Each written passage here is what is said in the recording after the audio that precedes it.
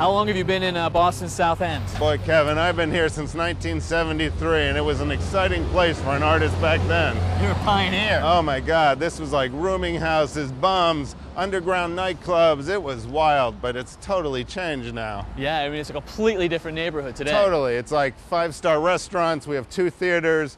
We have valet parking, the Center for the Arts. It's like, and then all these townhouses. They used to be full of bums, and now they're just loaded with condos. And also a workshop, right? Because your glass studio's right here. Yeah, that's my building, Kevin. I bought that one in '83 for $140,000, and everybody said you're crazy. 140. I'll give you 150 for it right now. Try $3 million. Yeah, I suspect so. That's great. And you're still in here working. Up on the 2nd floor is my studio and workshop. And that's where we got our glass. I'd love to have a look. Sure. Hey, Kevin, when I came here in '83, this was a rooming house, and this was just a total messed up place with bricks and grates and all kinds of ironwork all over it. It was a war zone down here. So did you expose this beautiful facade? Yeah, we pulled everything off and we found this nice facade on the 2nd floor, and the 1st floor we had to gut and rematch it with something else. Beautiful patina from the old copper. That's great. Yeah, an artist in the South End painted that for me. Painted? Yeah. Oh, so that's actually wood, a faux paint job. Yeah, people think it's real, but it's wood. Terrific. Well, can we look inside? Come on in, Kevin. Not much of the old rooming house left in here. The only thing I saved was this tin ceiling. So this was original. This is the original pressed tin. That's it. Everything else is new. All right, so workshop and showroom. Yeah, over here you'll see some of the stuff we're doing. This is how it works. We start with a little sketch for the client. So they can see sort of what it's going to look like and how the colors are going to interact? Yep, that's all pen and ink and watercolors. Then we go down to a bigger sketch for them to see how it's going to look on a larger scale. Yeah, okay, so we got a mermaid in design here. And then you see the finished product here. Wow, that is amazing, Yeah, remarkable. This is going in someone's bathroom in a townhouse. So this is all new work. All brand new. Great artistry, wow. Thanks. Come on over and check out this one. Help me pull it out. Okay, safe to move it? Sure. All right, so where was this? This originally was in a church at the turn of the century, but now someone has it hanging in their living room. Keys to the Kingdom of Heaven. So what did you have to do to it? A lot of the pieces were broken, so we actually had to repaint the pieces and put them back in, so you actually can't tell what's new and what's old. No, you can't. So that's ready to go into a private home. What's the story on this guy here? This is a new window. This is new? Yeah, that's the key to a good stained glass window. If you have to ask if it's new or old, that tells you right there it's a good quality window. Looks like you went to great lengths to make it look old with all this old glass here. All these jewels come from Europe, and all this textured glass is blown in all parts of Europe and some in America. Oh, this is beautiful. Here's a good one if you like old ones. What's the story behind this? This is from the 1600s from Switzerland. You're kidding me. This is over 400 years old? Over 400 years old. These are door plaques. They had them in their front door as sort of a coat of arms. And you've just got it hanging here in your window by an old wire. Oh, I love looking at it.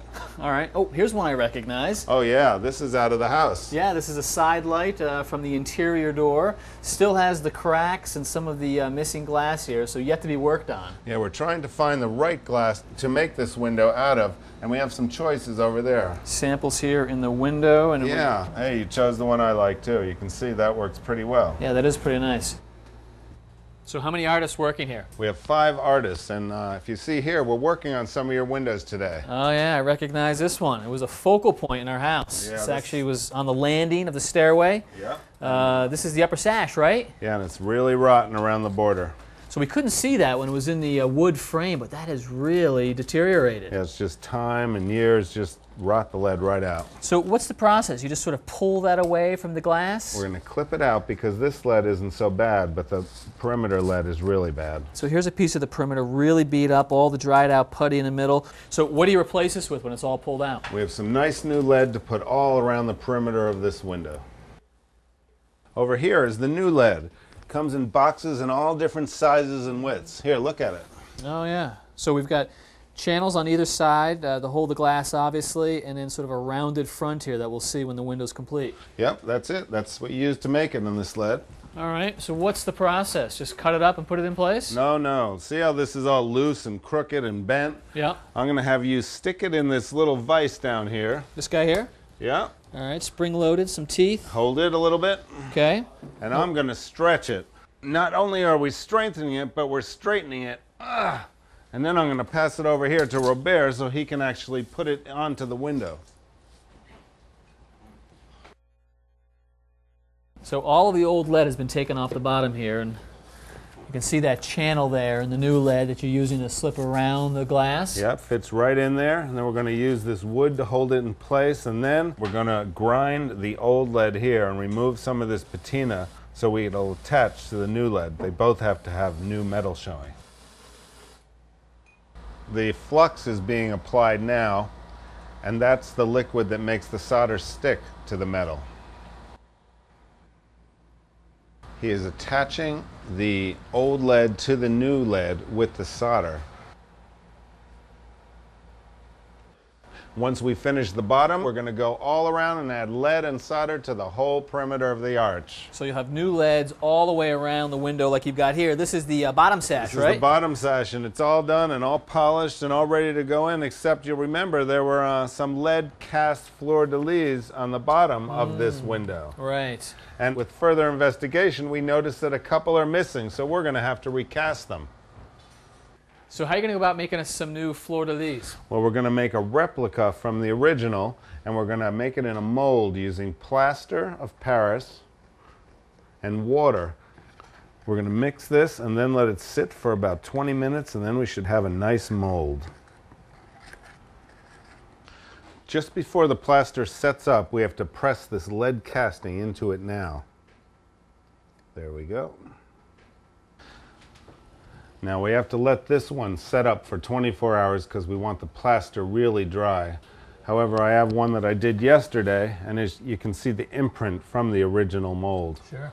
I'm going to put it over here at this cauldron where we heat the lead scrap up to over 600 degrees, and I'm going to pour it into the mold. Wow. So now how long is that going to take to set up? Really quickly, watch. Probably less than a minute.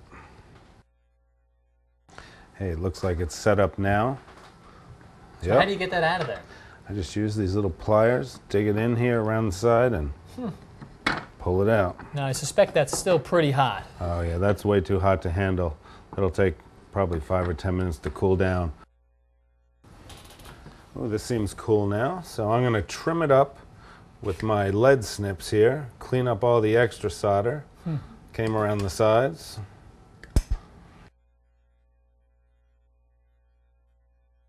I'm applying a chemical that will cause a reaction that will give it a patina that gives the illusion that it's 100 years old.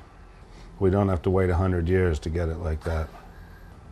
And there you have it. There it is. Brand new old fleur-de-lis. That's it. It's beautiful. Thank you.